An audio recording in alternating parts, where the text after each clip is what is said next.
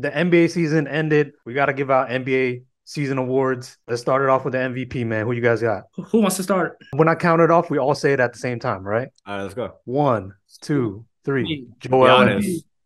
It's Giannis. Oh, Giannis for MVP just because the Bucks have the best record. The second best player on the Bucks is Chris Middleton. He's only played 33 games this season. Giannis had a crazy good interview yesterday with Chris Haynes, just explaining how, he's been deserving of the past 5 MVPs, and the 2 MVPs that he won was his worst statistical season. So for him to be averaging like 33 right now, like 11 and 5, like he's the first person ever to do that. To average those numbers by shooting 50% or better. So I get it. I could see why you could put him number one, and it's like yep. it's kind of like that voters fatigue thing. It's like you forgot about Giannis. Arguably best player in the league right now, best team in the league, probably have the cleanest route to just the NBA Finals. So that's my pick. But the NBA is all about narratives, and the narrative is Joel right now. It's the way he finished the season. He gave the Celtics like 50 plus, basically. And he finished the season on the heater. He averaged a league best 33 points per game. I don't think they want to give Jokic, 3 straight MVPs. So I think the narrative is headed in Joel's way. We also came up with our own categories for NBA awards. Let's start it off with the All Menace Award. Ooh. Aruni, let me know, who do you think will win All Menace this season? Easy choice, Dylan Brooks for, just being the player that he is. Not only was he just in a lot of squabbles, but coming through with the fits, coming through with just all kinds of quotes post-game, pre-game, talking crazy about Draymond and his podcast. I think he is All Menace first team. It got to be something in the water in Memphis because his teammate, John Morant, is up there. He's probably MVP of the Menace, All Menace team, like getting called in the club, bringing out, the little toy gun, basically. Yeah, I'm going to have to go with John, man. Yeah, everything on the line. Like, you just signed the contract.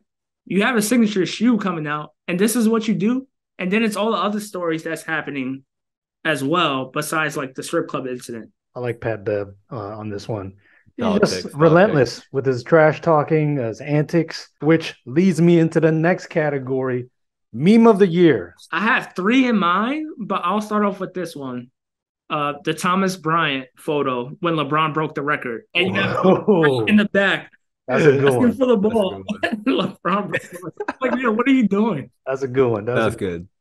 Okay. Aruni. This is a sleeper pick, but mine is Russell Westbrook when he was getting interviewed by that young reporter, like, oh, like I love the way you play acrobatic with some moves. And he was like, what? Like, who are you? But we got to keep you around. But Russell Westbrook with that meme, just kind of like making a face to the reporter, that was being super positive to him when he was kind of just feeling down on himself while he was on the Lakers, is my sleeper meme of the year. Man, I know both of y'all were gonna pick the Pat Bev pointing at the camera one, so I didn't pick that one. So I went with Bones Highland when he was staring at the camera after that crazy jelly layup, and he's just laying there, just looking at the camera like. Another one that I thought about was the Shannon Sharp meme that blew up after the incident with the Lakers, and that's a winner right there. I think that's it. The LeBron after the foul, he's just like this. Oh, yeah. I've never seen a flip out before like that. All right. So next topic, we're going to talk about the best and worst fits of the year. I'll start us off for the worst fit. Dylan Brooks, easy choice for the Stone Cold Steve Austin fit. That one, my guy was just trying to go viral one time, and Dylan Brooks, just worst fit of this past regular season. Man, I think this is the all hate Dylan Brooks podcast. It seems like, but that was my pick too, but a different outfit. He had a outfit with a bucket hat on, long white sleeve shirt, black shorts, and some black shoes, and you could tell that he was just trying too hard. Kyle Kuzma said, "Hold my beer." When he wore that Missy Elliott fit, worst fit right there. All right, so now who do you think has the best fit? I'm gonna go with Shea. I'm gonna go with the backcourt of the Thunder.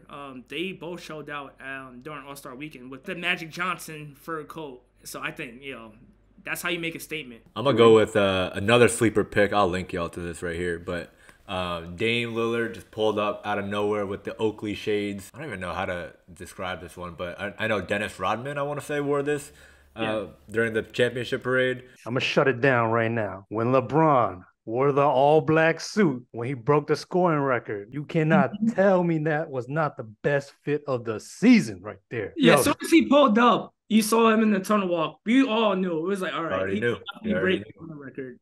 Like, imagine going home and not getting a record in that suit. He reusing that suit immediately.